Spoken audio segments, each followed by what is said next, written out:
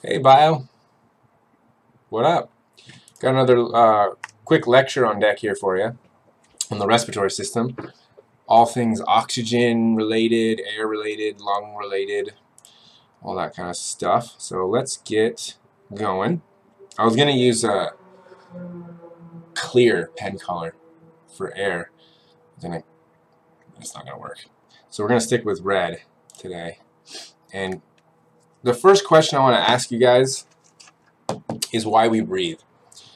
And the reason why I want to ask you this is because I feel like if you're a living person, you should know why you are breathing, considering it's like the most common thing you do.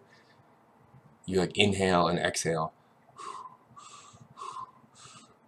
all day, every day, all the time. And if you don't know why, it's a problem. So you should know why you do the most common thing you do. And a lot of people will say, yeah, a lot of people give you this first bullet point. Yeah, you get oxygen and you exhale CO2. Most people can tell you that. But what I think you guys should know, and I want you to think back to last unit, is what is the oxygen, these two questions at the bottom here. What is the oxygen used for, and what is the CO2, where does the CO2 come from? Okay, so think back. Where does it come from? Because I don't think most people on the street would be able to tell you that. But you should be able to. There's some terms I just want to clear up. Breathing versus respiration versus cellular respiration. So breathing is when you actually inhale and exhale. Respiration is what we're going to call when the actual oxygen is transferred from our lungs into our blood, and the CO2 is transferred from our blood to our lungs and released. So the actual gas exchange is what we're going to call respiration. And then cellular respiration is then the process that's happening inside the cells in which the oxygen is being used. So that's a little hint there for you for the last two. Think about cellular respiration if you want to answer the last two questions. So other than breathing, we actually regulate our pH through the respiratory system. We smell things, we filter the air, and we make sounds like I am right now. I am making sounds with my voice. You can hear my sounds coming out of my mouth. That is respiratory system. We also exhale a little bit of water and heat, which you've probably done before when you've like on a glass, like glass or like a mirror or something like that. The water condensates on that mirror. So we're going to follow the pathway of air and just briefly stop at each place to talk about what's going on there. So we're going to go in this order. Talk about the nose and the mouth, then the pharynx, larynx, trachea, bronchi, and eventually alveoli. So, nose and the pharynx. The nose is usually the first place air comes in when we inhale, unless we are mouth breathers, or we are snoring, or we are running, or we're doing something where we need more air, we'll turn to our mouth. But essentially, your nose is the first place, and that's really useful because that's where our olfactory or our sense of smell is. So we have receptors there, pick up things in the air. We also warm and filter the air as well, and we can use it to make different speech sounds. Like I talk a little differently when my nose is closed versus when it's open, I sound more normal. So our nose modifies the way we sound actually a little bit. The pharynx is this area, this sort of general area right here in the back of the throat. Sort of where your nasal passage and your mouth meet in the back. And so they're actually connected back there. Your nose and your mouth are connected in the back. And that's called the pharynx. And the pharynx is where air goes through, but also food. And so I just want to stop here for just a moment to explain why the heck we can choke, whereas a lot of animals can't choke. Like, so for example, like a horse can actually drink water and breathe at the same time. And I challenge you to try to do that. Actually, don't do that. That might cause you to choke. I don't want to get in trouble. So don't do that, but take my word for it. You cannot breathe and drink water at the same time because of the way the tubes are oriented. So it turns out that the passageway for food and air crisscross. They intersect. Whereas where some other animals, like horses is just one that comes to mind, their tubes never cross, so there's no issue. So if you look at this diagram, right, so when you inhale air, it's going to come from your nose down, and it's going to go through this tube in the front. This is called the trachea, this tube here, and it's going to bring it to the lungs where it should go. When I eat food, it goes this way, down, and then it goes this way, this tube, which is the esophagus, which takes it to the stomach. Now notice there's a little flap here called the epiglottis. That is what stops you from choking.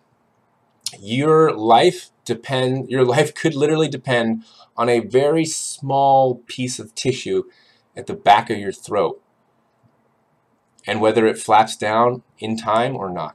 So when you swallow food, that flap, that epiglottis, slaps shut and closes the passageway to your lungs off, so the food slides over it into your stomach. If it doesn't close in time, which has happened to you probably before, maybe you can cough it out or you choke and you die. So be careful. Don't laugh and chew food at the same time. Once you get past the epiglottis, and now you're going down and towards the lungs, you run into your voice box, or what's called the larynx. And here you see two vocal cords. These will vibrate when you talk to make sounds. So the air passing by actually causes them to vibrate, and you can control how close and far apart they are to make different pitches and that kind of thing. Something that happens occasionally to these guys is they get inflamed from overuse, and that's called laryngitis. So if you ever heard of laryngitis, what that means is that the person has probably overused their vocal cords to a point where they've swollen up, and it's hard for them to talk now, and they're really sore. Then next stop is the trachea. Trachea is this tube right here. This tube essentially brings the air to our lungs. It's got rings of cartilage around it, which make it sort of sturdy so it doesn't just collapse on itself. You can actually feel your trachea. Oh, by the way, your Adam's apple, that is your larynx. So when you touch your Adam's apple, you're actually touching your larynx where your vocal cords are.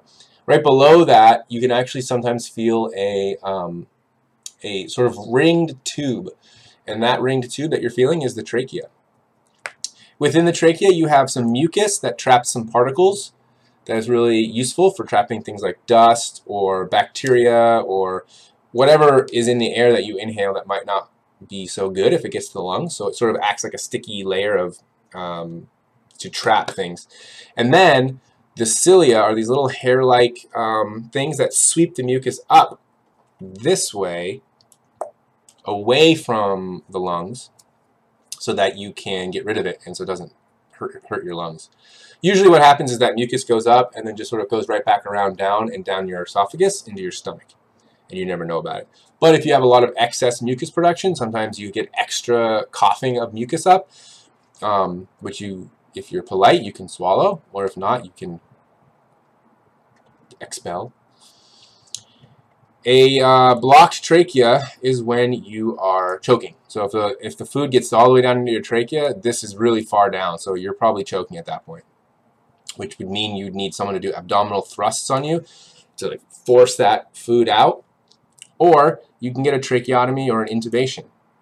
I'm not going to tell you what those are. You can look them up, but essentially a tracheotomy involves creating another hole that you can breathe through below the blockage. So if there's food right here, you would put a hole right in the trachea here, and then you can inhale and exhale through here instead of through your mouth.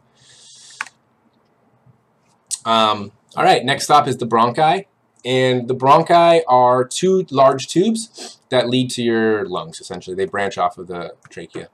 They turn into little small bronchioles eventually, like these guys. And essentially, they bring the air to what we'll talk about next, which is the alveoli, which you see here, which looks like these little bundle of grapes, almost. Or like some blackberries or something like that. But essentially, two things that can happen to the bronchi. One is bronchitis, which is an inflammation of the bronchi. So a lot of extra mucus and coughing and soreness happens in those tubes. An asthma attack is when the muscles around the bronchi spasm and constrict them, so the amount of air you get is really small. Or really not enough, and it actually can be pretty serious if you don't get treated. An asthma attack can cause suffocation. And then the last stop is the alveoli, which is it's not a very tasty Italian dish. It's actually a really important part of your respiratory system. And the alveoli are where the actual gas exchange happens, where the oxygen from the air is transferred into your blood. It's also where the CO2, the waste product of your body, is transferred from the blood into your lungs and exhaled. And so the alveoli are similar to the villi in the sense that they increase, remember the villi in your small intestine increases the surface area for food, nutrient absorption. Alveoli increase the surface area for oxygen absorption. And so you actually get a lot more oxygen this way. And one thing that can happen down here is pneumonia. So you've heard of pneumonia before. Essentially, it's inflammation or infection in the alveoli, which usually causes a buildup of excess liquid in them. And it can actually be life-threatening if the liquid buildup gets too much, because it can actually block the exchange of gases, and you can slowly suffocate from that, unfortunately. And then we're not going to talk about blood today too much because that's the next system, but essentially we just want to make sure we know that the oxygen is taken from the lungs, diffuses into our blood, and is grabbed by something called hemoglobin. So I just want you to remember hemoglobin is a protein that is inside of red blood cells, which is what RBC stands for, red blood cell. And the hemoglobin will actually take the oxygen to your lungs, or sorry, away from your lungs to wherever it's needed in your body. Hemoglobin is kind of like the Uber driver of your body. It transports the oxygen around. So take a quick moment, do a quick checkpoint, compare and contrast those three disorders that we just talked about. Quick explanation of how you actually inhale and exhale. So you kind of know this already. I think from 7th grade you guys might have built a little model, some of you, of how this works. But you have a muscle called the diaphragm at the bottom of your rib cage, or at the bottom of your excuse me, thoracic cavity, way down here. And it's a muscle, so you can control it. So when it flattens out like this, it increases the volume inside of your chest and air rushes in. Then when that muscle relaxes, it goes back to its curved resting state, which creates less volume, so your thoracic cavity gets smaller, and the air rushes out, which is exhalation. Okay. So that has to do with pressure, actually. So when you inhale, you increase the volume in your chest, which actually decreases the pressure. And so air always flows towards where there's less pressure. And then when you exhale, again, you shrink the volume because your diaphragm relaxes back to its curved state. Volume goes down, pressure goes up in your chest, so that air goes out. So I want you, if you're split personality, your personality on the left and your personality on the right should explain the two opposite processes. So kind of summarize what I just said in your own words, just so that you have it down.